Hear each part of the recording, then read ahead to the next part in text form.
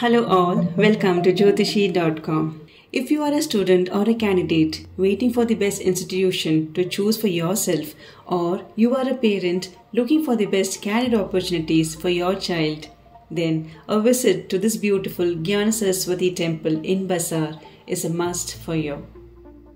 The blessings of Lord Saraswati, the goddesses of knowledge and power, will bestow you with knowledge and the ability to succeed.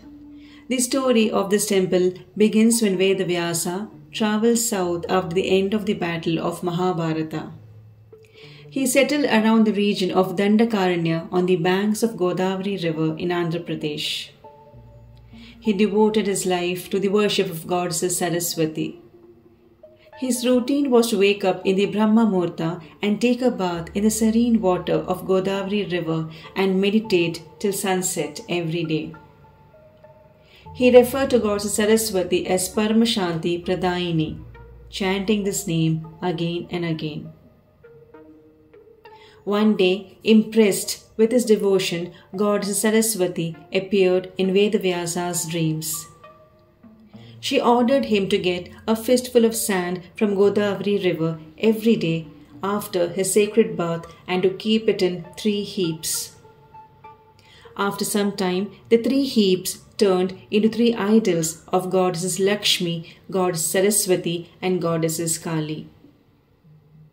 Maharishi Vedavyas then laid down the foundation of Gnana Saraswati temple in Basar. The 3 idols were placed in the center of the sanctum. This temple is popular for its ritual of Akshara Abhyasam. It is believed that a child must start his educational life with the blessings of Goddesses Saraswati. Therefore, a puja is held in front of the Devi where the child learns to write the first letters of his or her life on a black stone slate. The family performs the puja and donates the grains to the hermit. The temple has special timings for special occasions. Festivals like Vyasa Paurnami, Dasera, Vasanta Panchami and Mahashivaratri are important festivals in the temple. The best time to visit this temple is in January and February.